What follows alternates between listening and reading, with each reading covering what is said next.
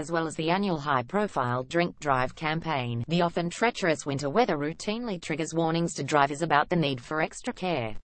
While the recent cold snap may have ended, a different type of bad weather is already in store for Christmas Eve and Christmas Day in parts of Scotland, with yellow severe weather alerts being issued by the Met Office yesterday for heavy rain and potential flooding which could lead to difficult driving conditions. This is against a background of the death toll on Scotland's roads hitting at a 7-year high, having increased by nearly 50% in 2016. That shock figure should have prompted ministers to redouble their efforts to boost road safety and go out of their way to stress the unacceptable fact that 106 people died on the country's roads last year, nearly one fatality every 3 days.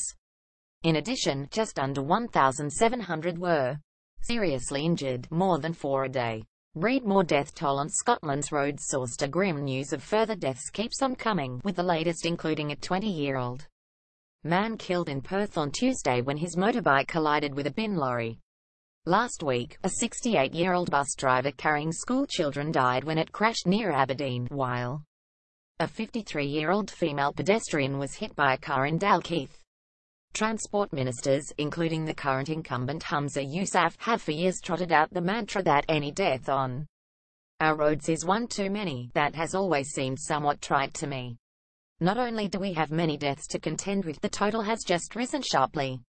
It is in this context that the Scottish Government wants to cut spending earmarked specifically for road safety next year, a detail buried in its draft budget. This ring-fenced cash has been maintained at £3 million a year since 2001,112, but will now dip to £2.9 million.